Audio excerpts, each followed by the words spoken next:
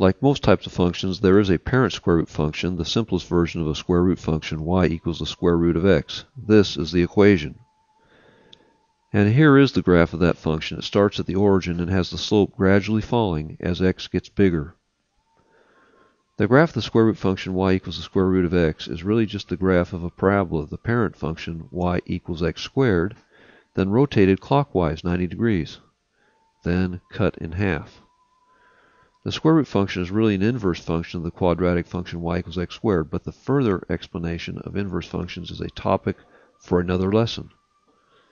Now let's examine how the graphs change when changes are made to the parent function. We'll look at four things: a number added to or subtracted from the expression on the right side, a number added to or subtracted from inside the square root sign, sometimes called the radical, third, a coefficient of x inside the radical, and finally a factor outside the radical. We could also perform more than one changes at the same time. Let's look at this equation, y equals the square root of x plus 2, taking care to note that the plus 2 occurs outside the square root sign. I find that it always helps me understand more to predict what will happen first before graphing, then compare what really happens to my prediction. And here is that second equation graphed relative to the first. If we look carefully, we can see that the curve of y equals the square root of x plus 2 moves the curve upward 2 units. So a positive number moves the curve upward, while a negative number would move the curve outward, outside the square root sign, of course.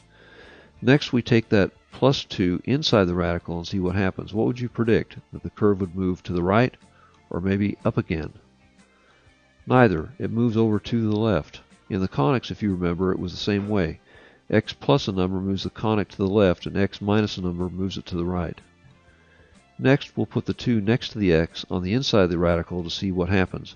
What do you think will happen? Will the curve be steeper or shallower? This curve also starts at the origin, but goes up more steeply, which should make sense, since the square root of numbers gets bigger as they increase, but not at a linear rate of increase. And finally, we'll put the 2 in front of the radical sign. I predict the curve will go up even more, since the increasing factor will be 2 instead of just the square root of 2 inside the radical. And here they are graphed, starting at the same place, the origin, 0, 0, but verging farther apart. Again, there are also combinations of numbers inside and outside the square root sign that can give variety as well. Now we'll look at some problems, and here's the first problem. Which of the following functions best represents the function graphed below? The easiest way to do this problem and be sure about it is to use a graphing calculator. Here's answer A, the square root of 3x minus 6. Then we graph it. We see that it doesn't look like the graph function is anything like the original, so we cross it off. Next we enter answer B, the square root of 3x plus 6 under the square root sign. Then we graph it by pressing graph. This one looks quite a bit like the graph, starting at the same place. So we can underline it while we take a look at the other answers. And here is answer C, graphed. Definitely not the right answer. And here is answer choice D, graphed. Also not the right answer. We are now sure B is the correct answer, and we circle it as correct. Here's another problem. Which table shows the solution to the equation 2 times the square root of quantity x plus 1 equals 6? We're given some tables to look at with x and y values, but no values in the equation. Quite confusing. We're going to solve this equation 2 ways. The old school way is where we work out the algebra to get x by itself. First step, divide both sides of the equation by 2. 2 over 2 cancel on the left side of the equation. We now have square root of quantity x plus 1 equals 3. The next step to solving is to undo the square root sign, and this we can do by squaring both sides of the equation. What we have left is x plus 1 equals 9. And subtracting 1 from each side of the equation, x equals 8. And where do we see x equal to 8? Right here, answer B. That would make B our answer. Another way we could solve is to go to our graphing calculator, then place the left side in y1 and the right side of the equation in y2. And from here we can graph and press second, trace 5, enter, enter, enter. And we get the same solution here with the values shown at the bottom of the view screen. X equals 8, y equals 6. We can also look at the table view by pressing second, then the graph key. And we see the solution here as well. We've shown different ways of solving. We could also have plugged in our answers, A, B, C, or D, into the original equation and solved that way as well. Let's look at the next problem. Dolly graphed the function g of x as shown below. Which equation best represents the function that Dolly graphed? Stop the video and see if you can solve it, and then restart the video to see if you got it right. Note that there appears to be a y-intercept at about -5 on the graph. If you substitute 0 for x for each answer choice, you will find the right answer. That's a very easy way to do this without graphing the functions. If you have a graphing calculator, it's really easy also. Graphing is a good way to go, since with algebraic functions sometimes the results can be counterintuitive or not what you would expect. Here's the function for answer A entered in y equals. And here's the graph of that function. Definitely not the right answer, so we cross it off. And here's answer choice B graphed. Also definitely not correct. And here is answer C placed in the y equals view. And here is answer C graphed. Definitely the correct answer. Let's look at the next problem. Zach conducted a science experiment and recorded his data in the table below. Which function best represents his results? I know of no easier way than to enter the functions in the y equals view and then check the table view. Here is answer A entered in the y equals view. Now pressing second, then graph, gets us to the table view. This looks to be a perfect match. However, be sure when a problem looks really easy to check all the answers and reread the problem closely, especially when A is the right answer. I checked them all, and the answer is A. Let's look at the next problem. Find the solution to the equation below.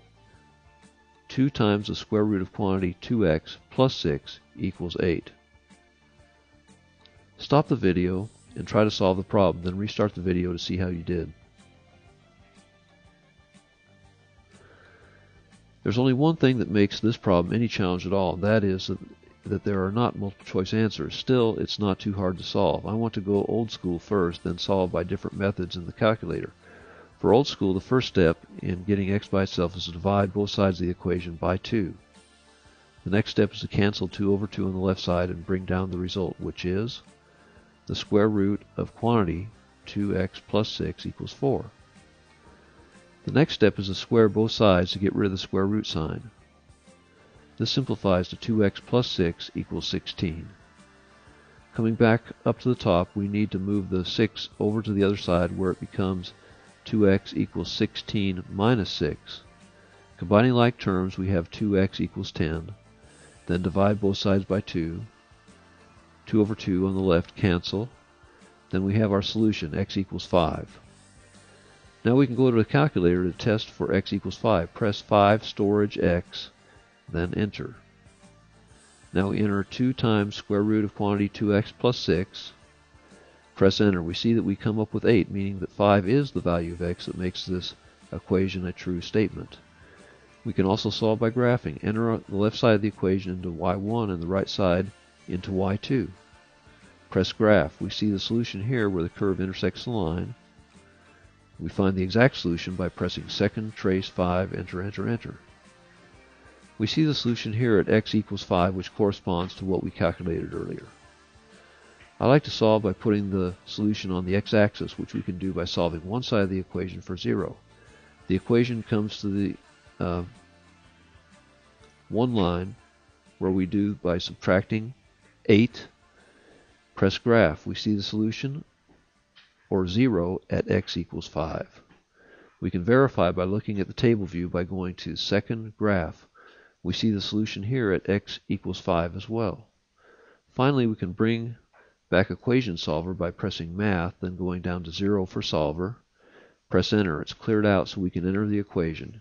If it's not cleared, we need to press the up arrow, then clear. Now we enter the left side of the equation, 2 times the square root of quantity at 2x plus 6. To solve the equation for 0 so we can use equation solver, we need to subtract 8. Now we can solve by pressing alpha enter, alpha enter. You have to remember to do it twice because just once may give you a wrong answer. We see that 5 is the correct answer in this method as well.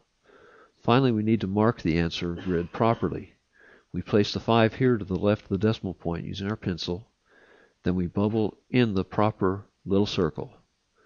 We've gone over quite a few problems. I hope this has helped. This has been Graphing Square Root Functions. Thanks for viewing.